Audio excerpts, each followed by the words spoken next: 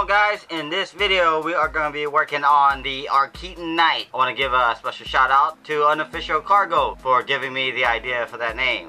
And if you guys haven't already figured it out, ArKeaton Knight is a hybrid of the Batman Arkham Knight and Michael Keaton's version of Batman. And as you can tell behind me, I've already got it somewhat put together. Yeah, I hope you guys dig the video.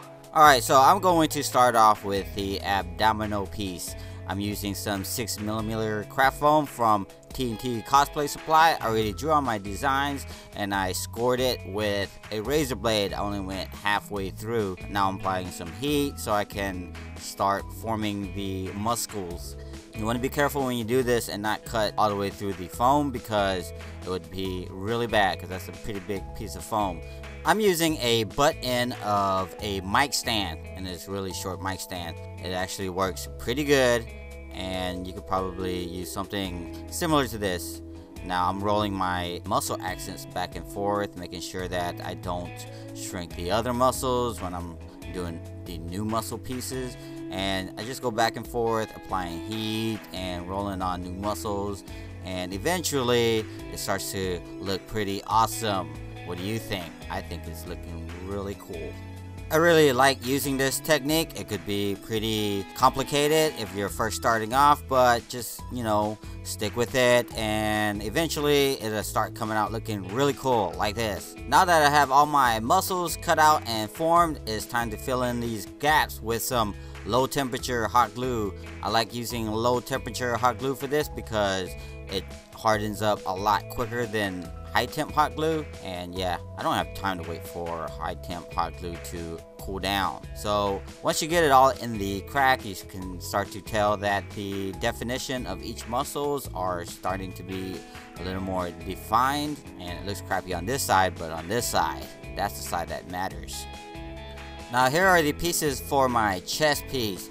Now the upper chest piece, I did cut the bottom line in an inward angle, and the lower piece of the chest piece is actually cut in straight. But when you glue them together, it starts to take its form, and it looks like this, and it looks pretty good, and I haven't even applied any heat. Imagine once you start to heat form it, it starts to look really sick.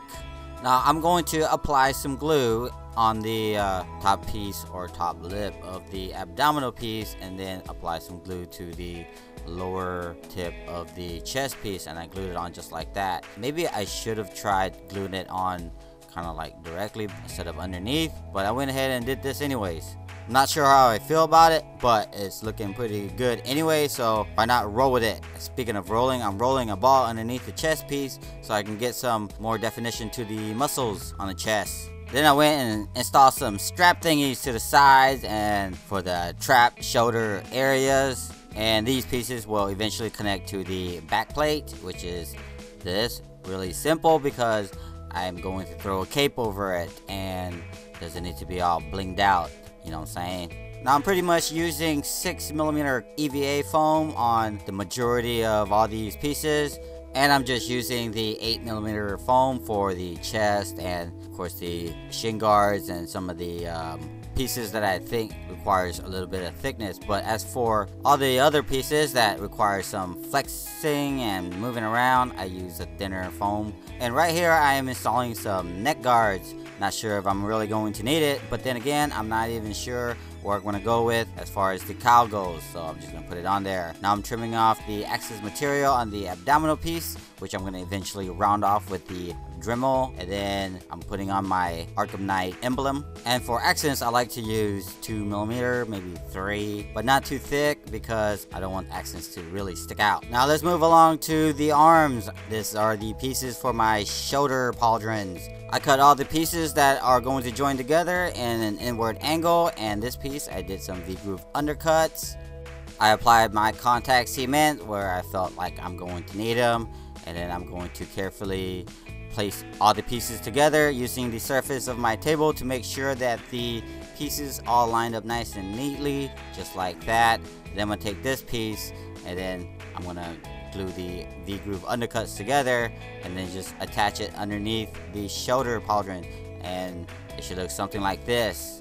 Then I went in and added some velcros on the inside underneath, and some Velcro sewn onto some elastic. Now when I'm gluing these straps together, I like to use high temperature hot glue because things hold a lot better. Now I'm working on the bicep guards. I'm doing some undercuts, and I'm going to roll some muscles in there with some heat and this magic ball that I have just kind of laying around. And once I get all my muscles formed, I'm going to fill in the gaps with some low temperature hot glue. So far so groovy, right? I'm going to take my wood burner with the spatula tip, and I'm going to cut in some slots, and I'm going to stick some elastic in there. I'm going to hot glue that down from underneath so that it'll look pretty clean. Now be careful, don't burn yourself. I like to use a tongue depressor to press everything down. Sometimes I like to be dangerous and use my own finger to see how hot it is, which isn't very smart. As for the gauntlets or bracers, whatever you want to call it, I'm going to use this zipper technique that I used on my previous build. I really like how it looks really clean. Now the elastic stuff works just as good. I think it's more comfortable to wear with the elastic, whereas the zipper can't really flex too much. Now I'm going to glue all my pieces together, and then once I'm done with that, I'm going to carefully align the zipper, making sure that the zipper is going the right direction, because you want to make sure you're able to slip your hands in there, because what's the point if you can't wear your bracers, right? And you want to make sure you don't glue your zippers together, because that would be very smart. Not really. Now so far the gauntlet is looking pretty cool, but not Arkham Knight cool. I need to work on some accents, and here are the pieces for my Arkham Knight accents. I'm cutting this in an inward angle. When I flip it over, then it's going the right direction, and then I'm going to do some V-groove undercuts from the inside, which is the underneath. Peel all that off, apply some contact cement, and when I glue it all together, it's going to give this really nice cool bevel look. And here are some additional accents that's going to go like right over the wrist, and I also did some V-groove undercuts for that too. As for these accents, I used 8mm, and then for the smaller accents like this, I went and used 5mm craft foam. I went and applied all my contact cement, waited about 5 to 10 minutes. Once it's all dried to a tack, time to glue it all together. And here is this funky little thingy right here, which is more awesomeness added to this gauntlet thingy. Yeah. And when you cut your V-grooves, you want to make sure you don't cut all the way through. I usually cut one side straight and the other side in an angle, and glue it all down. It should look beveled like this. I went and applied some heat so I can add some curvatures before I glue them all together. And once you glue them all together, you should go on something like that.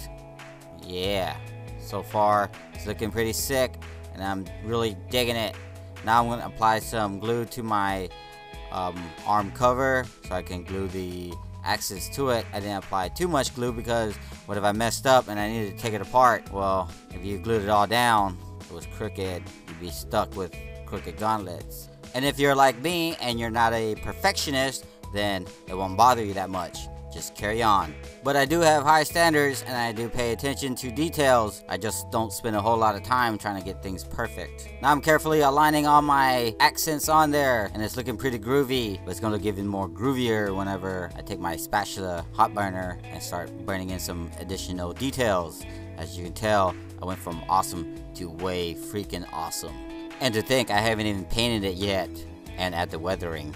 Now here are the pieces for my thigh guards. I went and did something a little different, but I didn't make it all so awesome-ish. Kind of left it really plain and simple because why not? Sometimes it looks better really clean, you know what I mean? Now I'm totally gonna contradict my last statement by making my shin guards super awesome.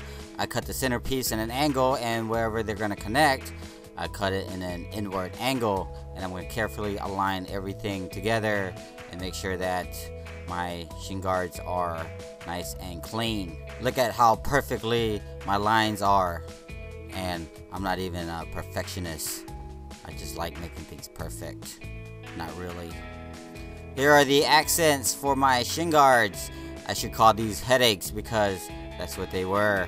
Cutting every piece out like that. Man. So I applied my contact cement to all my pieces. I'm using this 5mm craft foam so I can glue the pieces together staggeredly-ish, I guess. that's how you would say it. I don't know. But yeah, she looked like a set of stairs or steps, just like that. Now I did cut where these pieces are going to connect in an inward angle, so that way when I glue all these pieces together, they can wrap around the shin guards really nice and cool almost. Now these accents are starting to look like what I had in my mind, I guess. And I glued this piece there so I can space it away from the rest of the shin guards, and it had this additional really cool look to it. And so far this is what my shin guards are looking like. Now we're moving along to the boot covers. If you're wearing boots, then you don't need to make boot covers, because duh.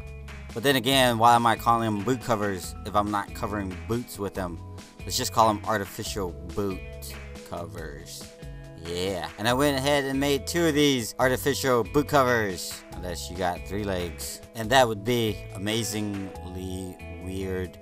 Here are the pieces for my shoe guard, or shoelace guard. I did some V-groove undercuts and glued it together, looking something like this. Now I'm going to put some velcros underneath it, so that way I can lace some velcros in my shoelace of the boot, and it should stick together like that. Now I'm taking my wood burner and throwing in some lines to give it some additional awesomeness details, something like that.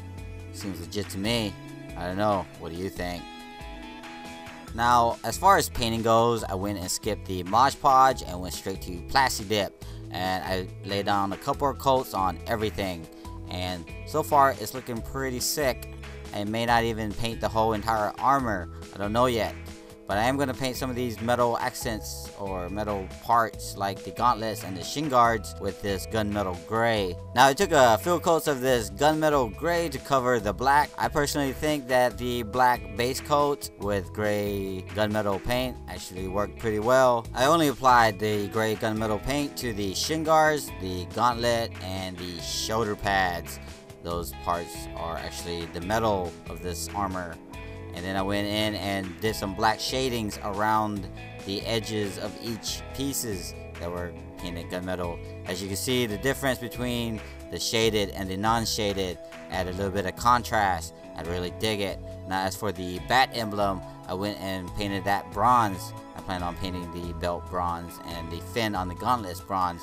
And you're probably wondering why I went with bronze. Well, I wanted to go with the classic Keaton color scheme, but minus the yellow. I wanted to do a more modern Batman look, and I went with bronze, because why not? And then I went back and weathered all the pieces that I painted gunmetal. I even did the shoe cover.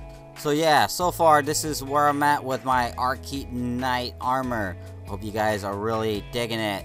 Now, I haven't quite figured out what I'm going to do with the cowl just yet, but I'll let you guys know. And you guys want to stay around for that. What do you guys think about the armor so far? I dig it. I'm so digging it. Alright guys, I hope you guys dig the video. I hope you guys learned something. And if you guys want to build the ArKeaton Knight, the templates will be available. Make sure you guys check the links in the description below. I'm going to be making the actual Arkham Knight chest plate, or the body. Be on the lookout for that. But I just wanted to make the ArKeaton Knight. I wanted to make my own version of Batman Arkham Knight. And yeah, so far I'm really digging it. I've already made a Batman Arkham Knight. It's actually one of my very first video tutorials that I put out 2 years ago. My skills has progressed greatly if you guys been following me for the last couple years. And yes, I've been doing this for 2 years now. I also got Batgirl coming along pretty well, and hopefully I can have a video on that real soon.